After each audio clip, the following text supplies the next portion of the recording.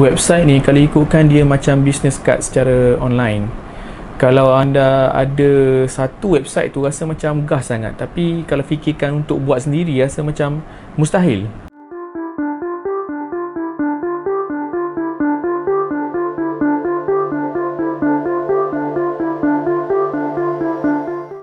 Baik, dalam video ni saya nak berkongsi kaedah cepat untuk anda membina sebuah laman web anda sendiri. Yang pertama tentang platform.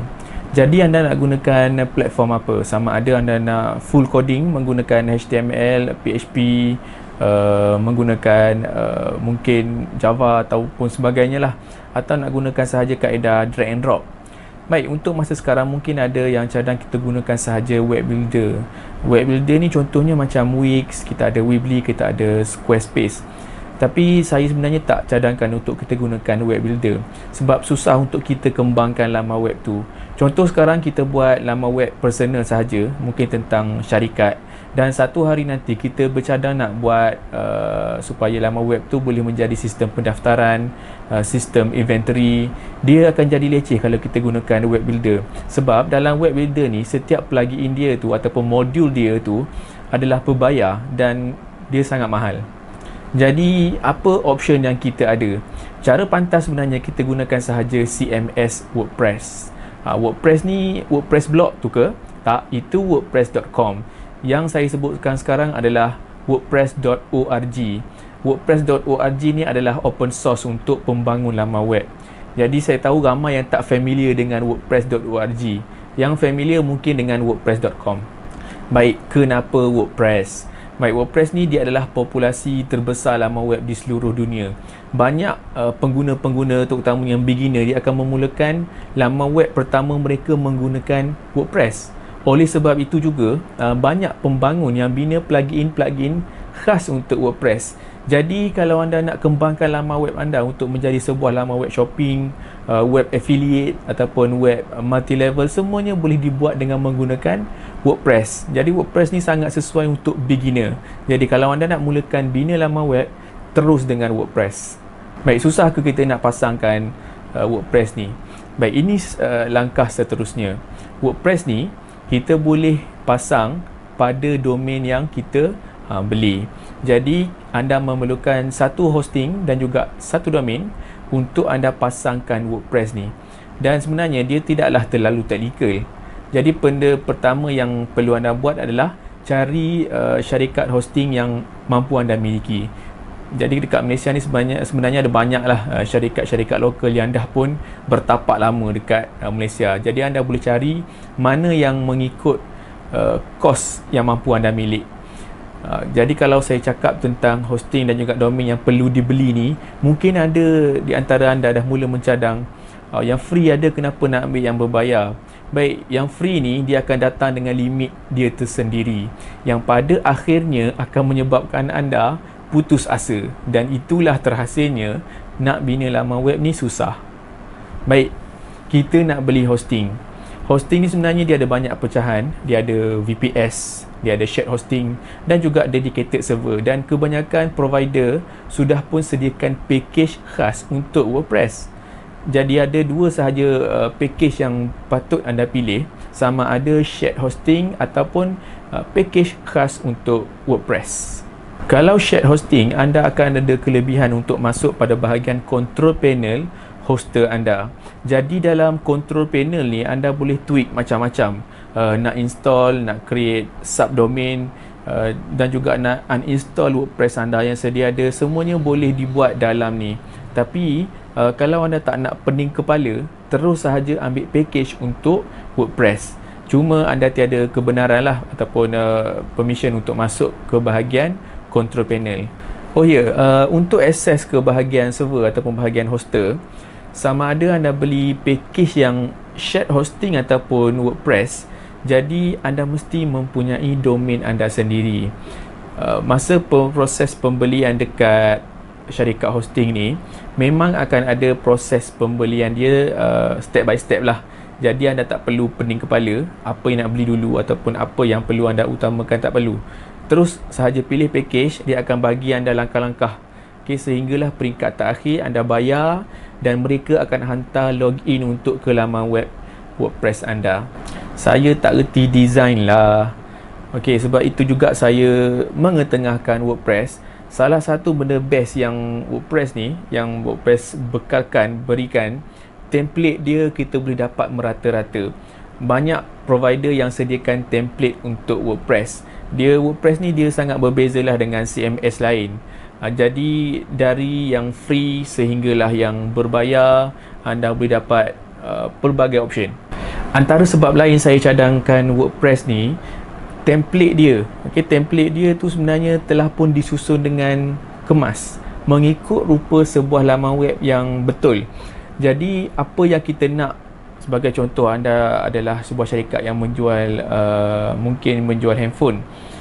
Anda akan jumpa template-template yang memang khas untuk jual telefon.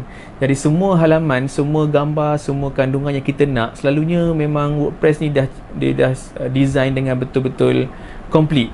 Jadi apabila kita upload template kita akan dapat design sama seperti contoh laman web yang kita tengok. Sebab dalam CMS WordPress ni, dia ada satu feature, iaitu dinamakan sebagai feature import data. Jadi import data ni, apa yang anda tengok dekat contoh, dekat laman web contoh, sampel, anda akan dapat benda yang sama di laman web anda.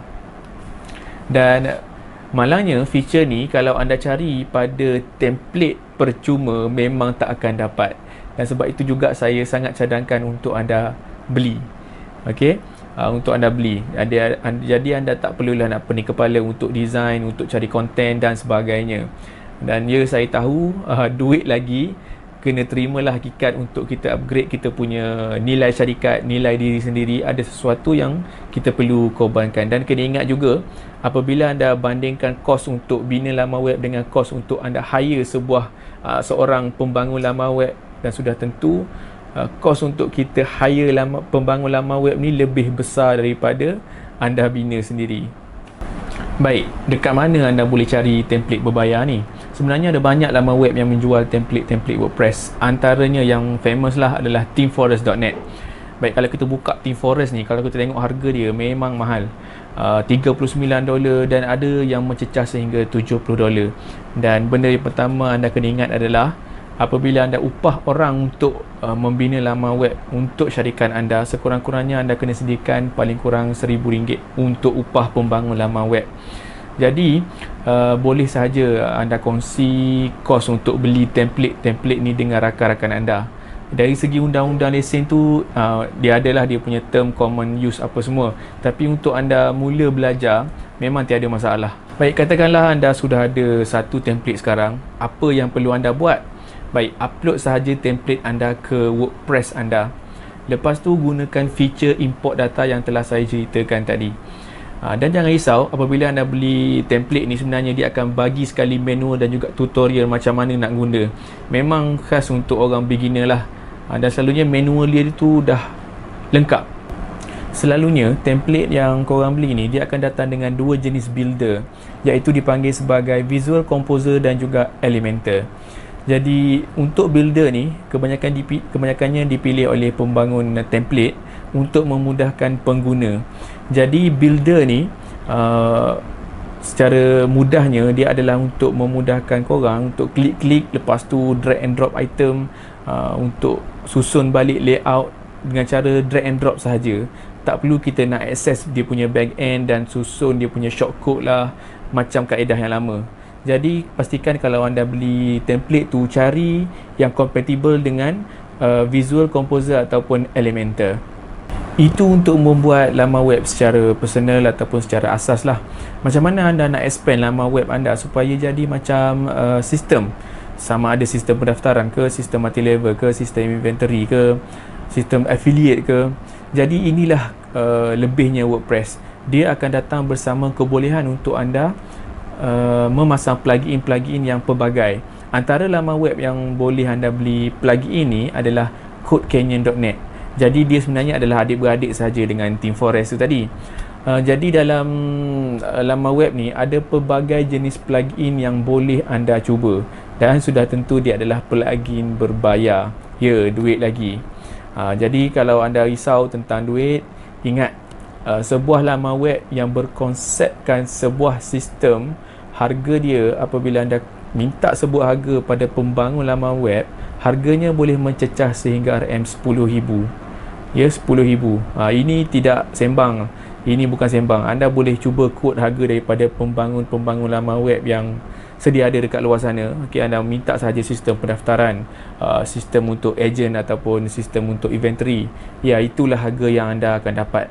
Jadi apabila anda rasa anda melaburkan harga yang banyak untuk bina sendiri, secara DIY, anda bandingkan pula dengan kos untuk anda hire pembangun laman web.